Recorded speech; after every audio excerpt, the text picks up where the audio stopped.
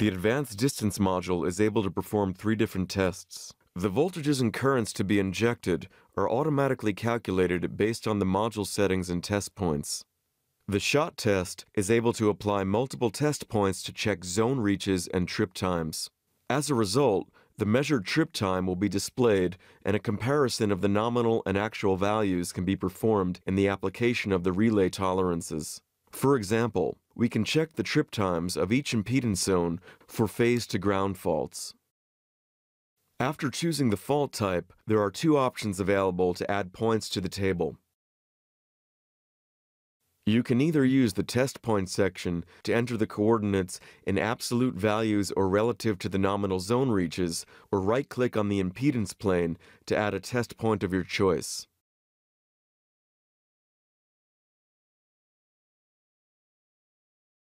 Although it is possible to simulate different fault types within the same test file, we strongly recommend that you use individual modules to test each fault type loop.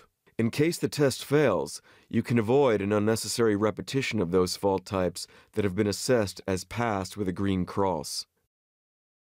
There is an option for quick check of test points without report or entry to the test table. Locate a test point in the impedance plane and press the Single Test button or select the Shot At option by right-clicking on the impedance plane. The check test is also meant to check the reaches and trip times, but with a slight modification. In this case, check lines are defined. Along these lines, the test module automatically places test shots outside the tolerance band whenever a line intersects with a tolerance border. Therefore, a positive assessment proves that the zone reach is within the tolerance band. Finally, the search test can determine the exact reach of the individual zones by applying several shots along a search line. Note that this test requires multiple test points to be applied in a sequence and might affect the performance of certain types of relays, for example, old electromechanical relays.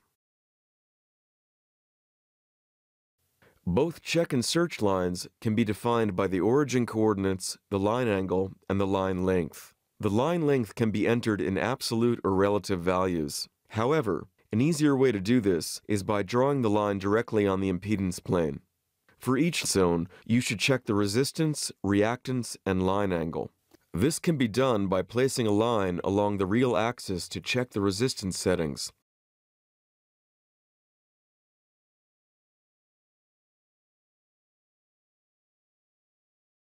One line at 90 degrees to check the reactance settings,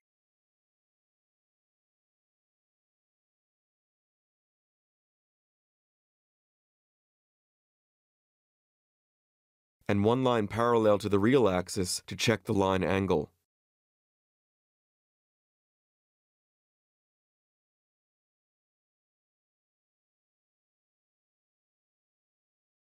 It is also advisable to place one additional line along the line angle to check the operating area of the relay. In any case, try to avoid corners.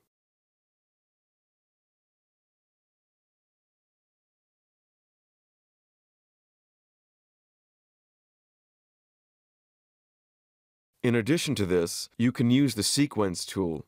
Here, you can define a sequence of check or search lines for any fault type of your choice. All lines have a common origin point and the same angle step size. The number of lines depends on the start and end values as well as the angle step.